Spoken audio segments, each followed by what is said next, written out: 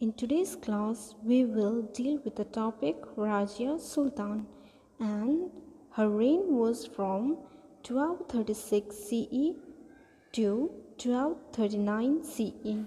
Now we will see who is Raziya Sultan and what are the points you have to remember.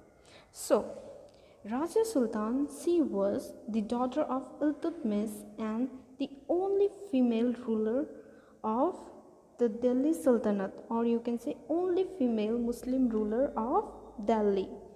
And she was a great ruler, but still she was opposed. And why she was opposed? Because she was a woman.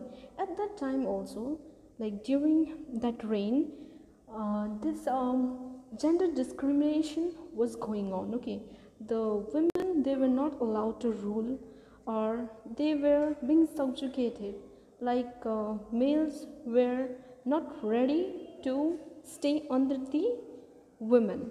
So it was said that she was born on the wrong gender, and this led to the, like, because of this there was always a struggle between the Sultan and the Chahal for the power, because Chahal they wanted some male ruler to be the Sultan, whereas the Raja Sultan, she was a woman, so they were always opposing her rule. Okay, so is that clear?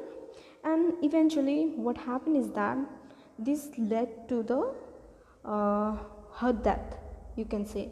Like eventually she was killed as part of conspiracy by the nobles while she was on her way to claim her empire, right? Like she was killed on her way when she was reclaiming her empire. She was conspired by the noble and then she was killed, and thus the Raja Sultan reign came to an end.